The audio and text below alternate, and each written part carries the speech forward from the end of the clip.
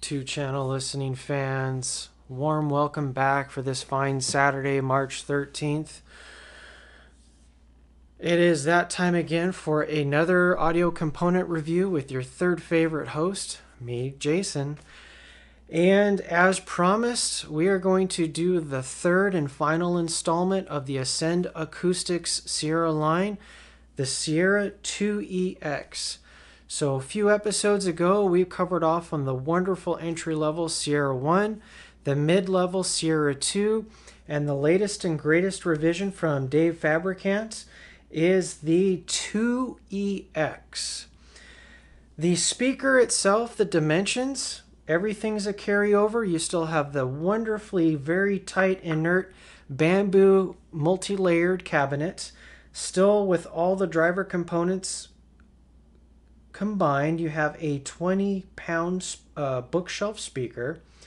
The raw tweeter is the carryover from the Sierra 2. It's basically that 60 millimeter by 10 millimeter wonderful raw tweeter, another proprietary blended tweeter, something that you couldn't get off the shelf at Madison Sound or Dayton Audio. What makes this the EX version of a 2?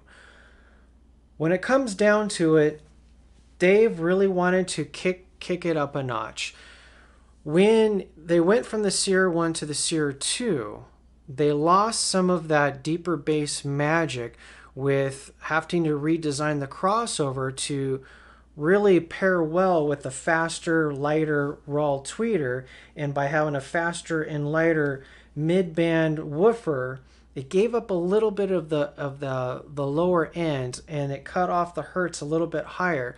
So that 2, the Sierra 2, that cut off at 41 hertz and was an 87 dB 6 ohm speaker. After about another year and a half of development per their website, Dave went back to Ciaz and said, look, I need another driver from you guys, something that's really going to kick this up a notch and something that will help dig down deeper and pull out more of those low-end registers. So Ciaz brought in the XL Curve Woofer. This is one of their newer designs, and it's basically you take this 5 1/4 inch woofer, and it has a deeper cup with inside of it so that you're getting a surface area that mimics an actual true 6-inch mid woofer, and it is a poly woven fiber design. Now the other Ciaz that's in the 2 is the same poly fiber, but when I show you the comparisons of the two cones, you can clearly see that this is a much tighter woven speaker. There's a lot more refinement to the how it's woven, and there's more smoothness in the design of this particular cup. Then the other thing that stands out, this has the fixed pole with this really beautiful copper plug that looks like a nice little bullet. So with that cutting through the center, that also frees up some of the mass of the cone itself, making it ever so slightly lighter. And then, of course, with its free air resonance, it's going to give it just a little bit more speed. The numbers are really impressive for a speaker of this size. Now, this is the specifications of this speaker. This is now digging down to an in-room 33 hertz with the same RAL cutoff up to 27K. This is an 86 dB at 1 watt efficiency, so it does drop 1 dB level versus the Sierra 2, but it picks it up in the nominal ohm operating range, whereas the Sierra 2 was a 6 ohm nominal range. They managed to, with the crossover, work it out to where this is back to being an 8 ohm nominal speaker. So needing a lot of power is just not required, and I can prove that with the different integrateds that I tested this speaker with. The crossover itself, again, when you have a raw tweeter, the ribbon tweeters, they like to be crossed over much higher. They cannot go as low as traditional textile dome tweeters. So you're crossed over around that 3.5K range. During my break-in time with the speakers, I played lots of test tones, and I did some really low-level sweeps. I was able to get, again, the video for you guys on that. I pulled off a 20 hertz to 200 hertz sweeper, and then some warble tones to where it really works that woofer out. And you guys could see this thing in full action. Lots of extension is available within this woofer. And then I also did my own trying to nail down, okay, where's the in-room frequency response? How low can I get with the 2EX? So hearkening back to the Sierra 1s, in-room response was at about 38 to 39 hertz. With the 2s, I was getting 39 to 40 hertz in-room response where the bass still had some tonality to it. With this woofer, I had a clean 35 hertz. Now, it says it goes down to 33K. I was struggling to hear the 32, 33 in my room. I would be more conservative and say that the 35 hertz was what I'm comfortable attributing to what the bass response was in my room and hearing a clean tone. During my playback with the Sierra 2EX, I've had 3 integrated amplifiers on hand, and across 3 weeks, I plugged in all 3 different integrated amplifiers, each integrated having a full week of play with the Sierra 2EX. I've got this Naim that I've been breaking in for the last 2 weeks. I have the Naim 5SI. This is a 60 watt integrated amplifier. I have the Peachtree Deco 125 Sky that I reviewed a few weeks ago. That is a Class D 120 watt amplifier. And then my long-term standby that I've had since I've started this channel is my wonderful Unison Research Unico P. It's a stage 2 modified 50 watt hybrid integrated amplifier where it has the 2 preamp stage and the MOSFET power stage. So that is the from a power perspective, on the lowest end, working with this speaker, no problems whatsoever. When you've got the 50 watts of that integrated and the 60 watts of this Naim, no worries with that 86 dB at 1 watt efficiency. I played back most of my music to where it's going to be critical within the 78 to 85 dB range. Again, my clips, every now and then there'd be a song that would get a little bit away from me and something might hit up to 87 dB, but I'm pretty careful about, keeping a level playing field of how I review the speakers and how I review the amplifiers. So, all things being equal, having spent the time with the Sierra 1s, having spent the time with the Sierra 2s, and then 3 weeks with these 2EXs, lots of music can be listened to at roughly 30 hours a week of playback for these speakers. 30 hours per week playback for these speakers. I dipped in all over the place, and this is how I can basically recap what the sound is, what the sound signature is for these 2EX. I would like to state that with the 3 different integrated amplifiers, they have 3 different topologies from each other. And with that gives me a very good cross-reference of what influence those different topologies would have on these speakers. Now, the 3 different integrateds across the board have less influence, or there was not as much of a difference plugging those in with these speakers versus listening to the differences from a Sierra 1 to a Sierra 2 2 is Sierra 2EX. The difference in the tonality of those three across the board was there was greater change than with the different integrated amplifiers that I have on hand. So, having said that, it goes this way. If I start with the highs just remain the absolute, my favorite part of the Sierra line, the Sierra 2EXs particularly. This raw tweeter allows this speaker to punch way above into the big boy price brackets. I have heard $3,500 speakers, multiple $3,500 speakers, that are not as extended, that are not as airy, that are not as smooth as these raw tweeters. This is a great tweeter and it works really well in this package. Dave did a great job with the crossover. And the other way to say that is that many lesser designs, many lesser textile dome tweeters or aluminum tweeters, when pushed, they break up or they get what I would call cringeworthy, or you get the body wince when something happens and it doesn't sound right. With these kinds of tweeters, you can be playing Buddy Rich, you can be playing Neil Peart, and they can be getting exuberant on their drum kit, hitting the ride cymbals, smacking down on those crash cymbals.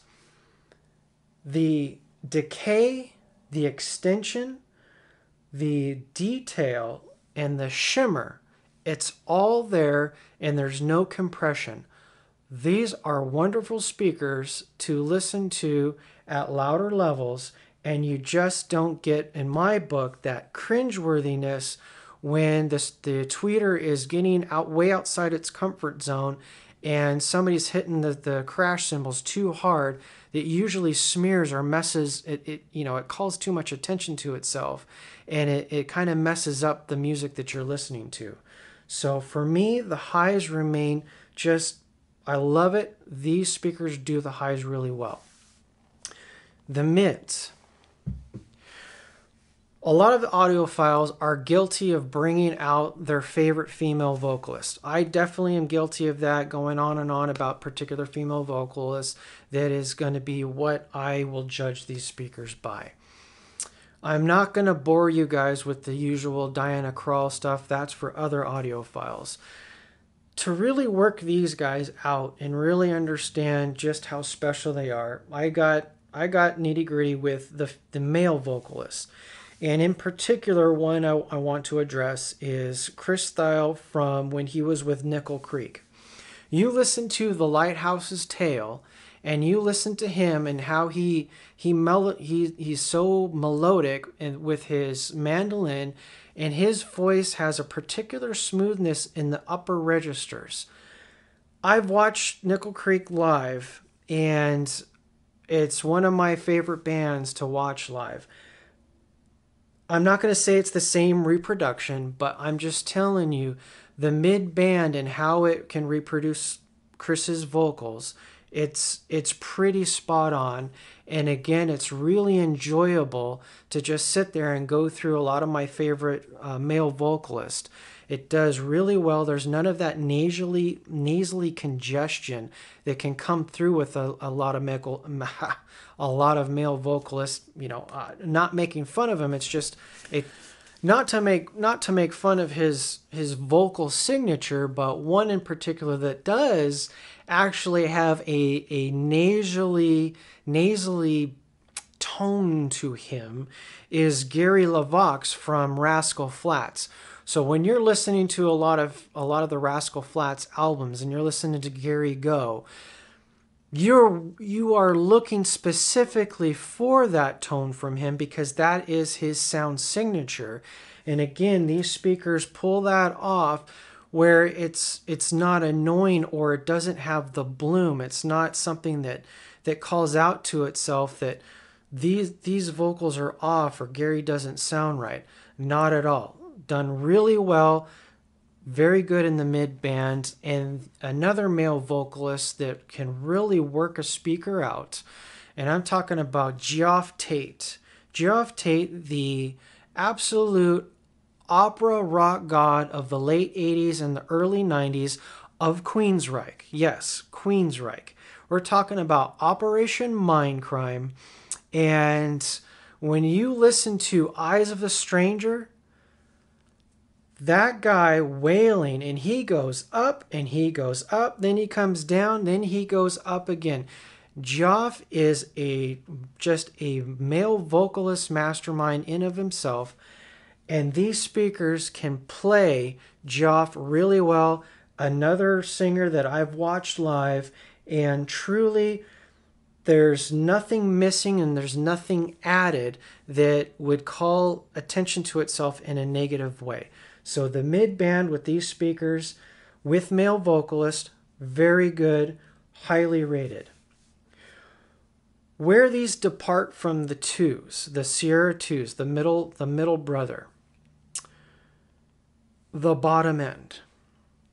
Now, I love the highs so much, but I have to give what Dave Fabricant achieved with these speakers its due as well. These are highly impressive speakers now at the bottom end, and I have to over-communicate that saying these can play into the mid 30 hertz range is not to say that these are big speakers, these play like big speakers. No, folks, let me be 100% clear. These are not big playing speakers. You're not going to sit there and go, oh my gosh, these totally will replace my floor standing speakers. There are inherent limitations to what the size of the driver can pull off. And a very clear example of that is last week's review of the Tannoy T225s. Now, the Tannoy T225s, or my Zoo Dirty Weekends, those have 10-inch drivers. A 10-inch driver is going to move a whole lot more air than a 6-inch driver. And as a matter of fact, during a lot of the tone tests with the Tannoy, there were dishes shaking themselves loose in the cabinets behind my listening position. And that's that's what you attribute to those larger drivers pressurizing the room. Sound pressure levels. Big drivers move lots of air, and that's what is exciting about live music, is you're getting hit in the chest with that. That's not what these drivers are going to accomplish for you. So, let's get that out of the way. What these drivers do from an amazing perspective is they will flesh out those mid 30 hertz tones. And they can play and fully form what the bass note sounds like. And so where other speakers with really large drivers, sometimes there's too much mass and they can sound a little bit slow or a little bit vague. Yes, they're moving a lot of air and there's energy there, but that doesn't mean that the bass note's well defined. These sons of guns will absolutely draw you a 3D diagram of what the bass note sound is like. Now that is truly impressive. And the two songs that highlighted that for me was Damian Rice, 9 Crimes. In that, it starts with the female vocals, but there is a kick drum off in the back, and it's nice and deep in the sound stage, and there is this decay. It just goes on and it rolls off almost like thunder. And it's not that it shakes the room, it's just you get to hear the decay and you get to hear it as it rolls off and exits out behind you. It's something very unique, and it's special in of itself, and that's what makes listening to speakers like this at these price points so phenomenal. And also I would mention Hans Zimmer from the movie score Inception, and it was the track Time. Again, Hans Zimmer, I mean, that man, he makes all kinds of wonderful movie scores, but sometimes there's just some that have such contextual layers to them. The soundstage is so vast, there's so much going on. But again, kind of like a Danny Elfman, he really likes to bring in those low registers, those low notes, and they just hang out there. These speakers can play those, and they give it definition, and they give it that context. You can hear the vibrato. You can really hear the detail of, the inner workings of those songs. And that's what makes these drivers from SEAS so special. And it's amazing that you have a speaker of this size at basically a $1,750 price point with a few $100s in drivers in the cabinet. Again, I've reviewed plenty of speakers in the $5,000 to $3,000 range that don't accomplish what these speakers accomplish. The overall package, the overall balance of what you're getting absolutely outplays tower speakers in the same price range. Now, that's not to say that I want to be careful, because I'm going to start getting so many notes from you. Well, would you take them over your Zoo Dirty Weekends? I've already had several questions from you folks. Or the Tecton lures, being that you can buy Tecton lures around the $1,100 still. They play differently, and they have their other strengths. Certainly, they're not those other speakers that I just mentioned, the Zoo and the lures. That's where, okay, you've got sound pressure levels coming back into play. Do you want that live music feel? Do you want to get thumped in the chest when you start listening at 90 dB playback? I'm going to certainly make some enemies in the audio world, and to the hell with it. I pick on these speakers all the time because they were such a letdown for me, at least at what I paid for them. And I had such high hopes or high expectations of the Alta Audio IOs. As a secondhand speaker delivered to my door, I paid $1,835 for those Alta IOs. Now, delivered to my door, I paid $1,650 for these brand new. These play lower. The bass is more defined at the lower registers with the Sierra 2EX versus the Alta IOs with its transmission line design and its 7-inch Dayton woofer. Bigger speaker, heavierly constructed cabinet, transmission line design, and yet this speaker has better defined bass than that $3,500 speaker. Both of them have ribbon tweeters, and I would say that at any given time, both of them, I couldn't take one or the other if I had to judge them based on just the highs alone.